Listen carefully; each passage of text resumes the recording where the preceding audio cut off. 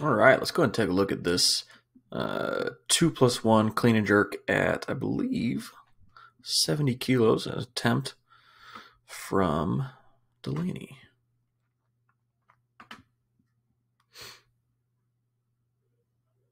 It's fast under that bar, but it's crashing a little bit. Not bad on that first clean, though. This is like 80% of her best back squat. Maybe more.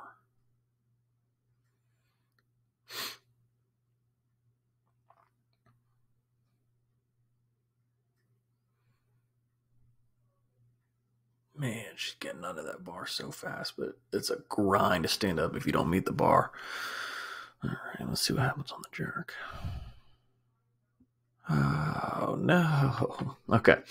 All right, so let's go and take a look at these cleans first of all. So, start position. Starting position looks... You can kind of see, as she sets up, that bar rolls away from her there for a second. And she doesn't get it back into her.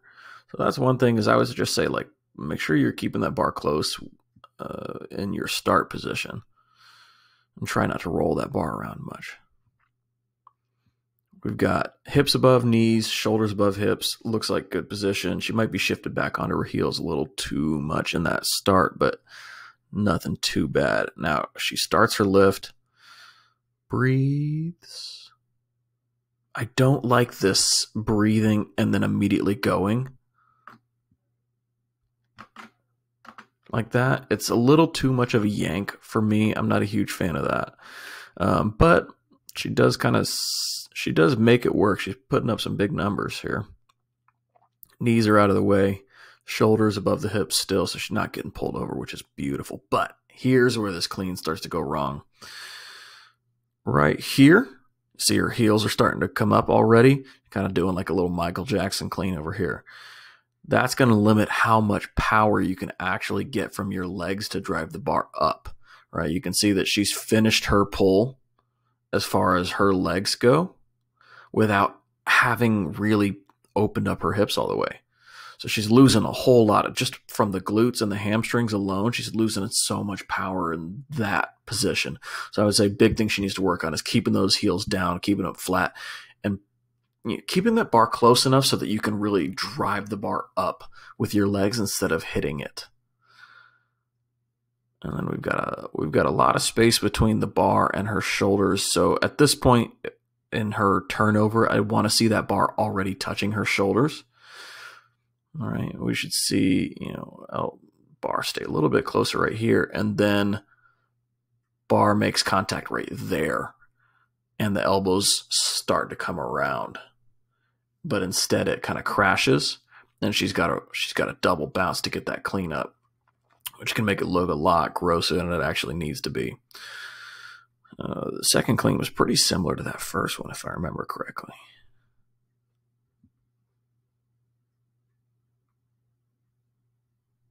Setup position looks the same. Great. Knees out of she did get kind of pulled a little bit more pulled over there than the one before.